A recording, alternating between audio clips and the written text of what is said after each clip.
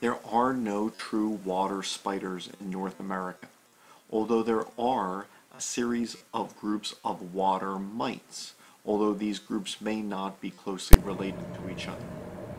Some are predators capable of preying on small crustaceans, such as ostracods and copepods. The majority, however, are ectoparasites that are specific to a group of aquatic organisms and often attach to a specific site on these aquatic organisms. Some species are specific to hemipteran insects, others to stonefly larvae, others to aquatic beetles, others to dragonfly larvae, etc.